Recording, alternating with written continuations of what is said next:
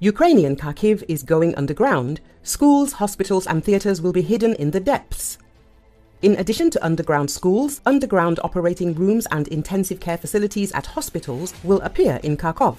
Cultural institutions are also going underground. The mayor of the city, Igor Terekhov, announced this during the telethon. We are working together with the Ministry of Health to create intensive care and operating rooms underground on the basis of our medical institutions, the mayor said. Terekhov also said that the network of underground cultural institutions will continue to expand in Kharkov. According to him, there is a corresponding request from Kharkov residents. We already have institutions that show performances underground, and we are scaling up this experience because there is a demand for performances for live communication in a safe space.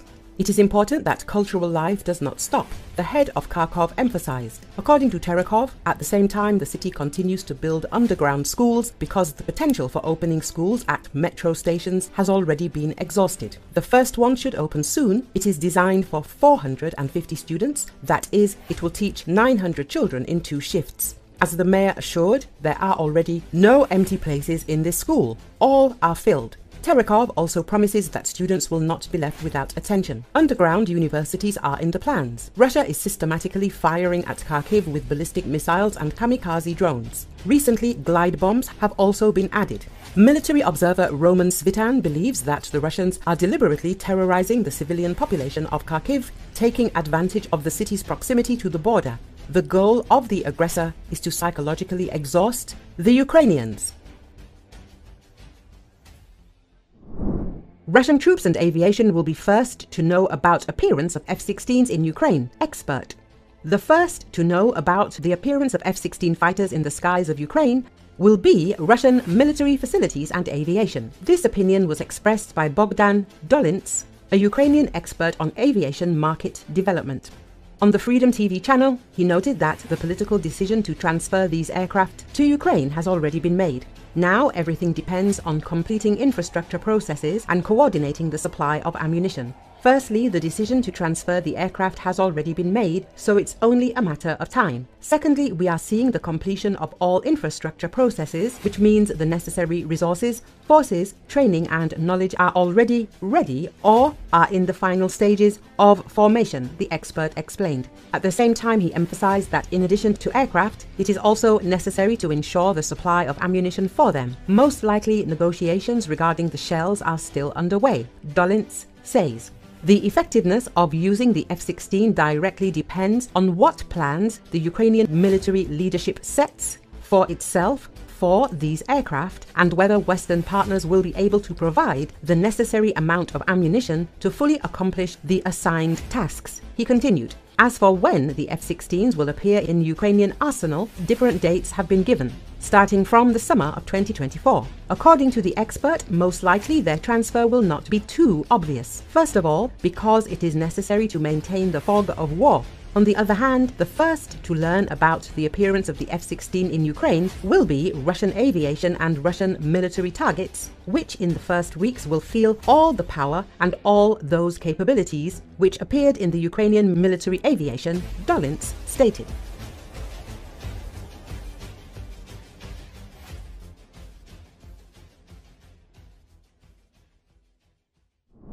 Greece uses military ships to deter Russian oil tankers. The Greek military fleet has extended its series of exercises to counter the transfer of oil between Russian tankers, reports Bloomberg. The Greek Navy has announced that it will conduct exercises until May the 19th in the Gulf of Laconia.